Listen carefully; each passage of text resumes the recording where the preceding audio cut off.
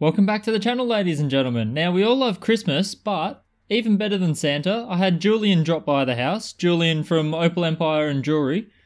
And he has dropped off a couple pieces to work on, and it's a bit of a mixed bag. He's given us an absolute challenge, but we'll go with the layup first. Have a look at this. When Jullian says something is gem grade, this is the kind of stuff you expect to see.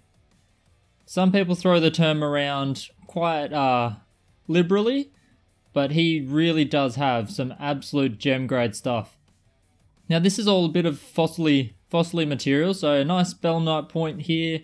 There's a little bit of potch on one side that I'll see if we can just reduce slightly to get through the skin, because this one's already been rubbed quite aggressively. Really, it just needs a bit of a quick polish, but it's absolute crystal gem material.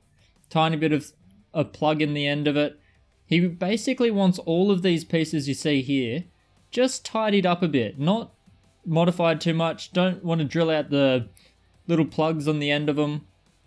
He really just wants them kept to shape and polished, which I can well and truly do, especially with pieces like this, which are 99% already there.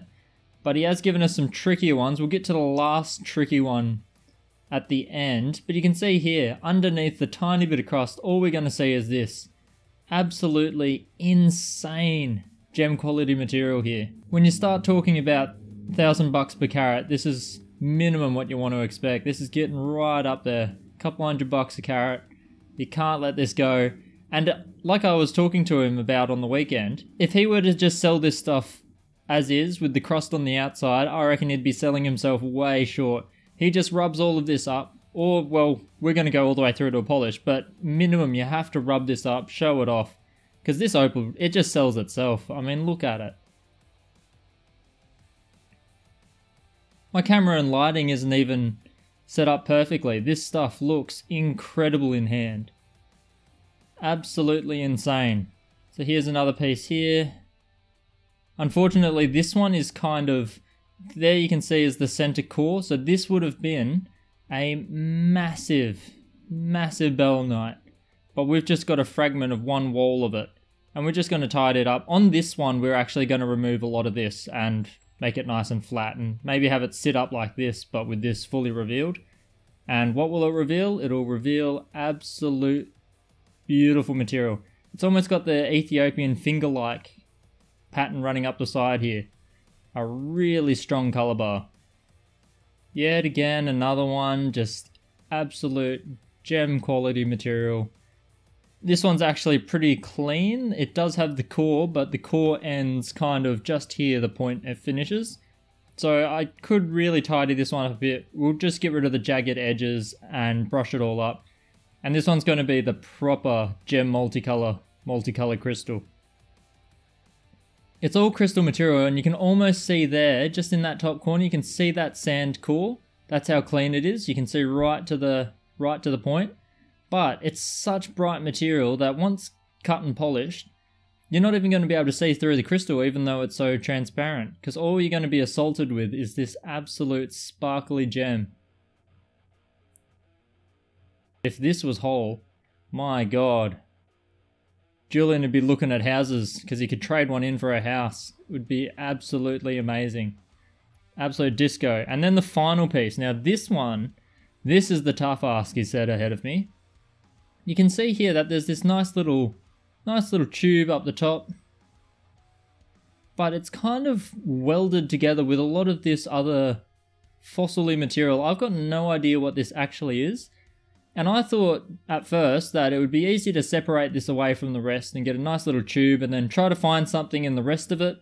But what Jullian actually wants is basically for me just to scrub it up and get rid of the sand and keep the entire thing as intact as humanly possible. Now I'm hoping that they don't just fall apart, because I'm seeing somewhere like here, you can see that it looks like it's just the sand holding it together.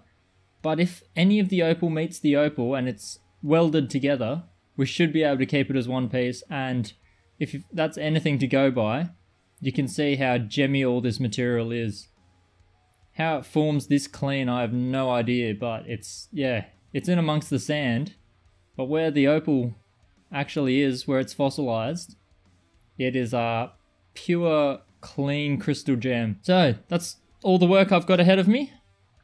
I'd like to give this one a quick little polish up because it's a layup. It's definitely not like I've got to do too much to it. It's already shaped exactly how he wants it pretty much.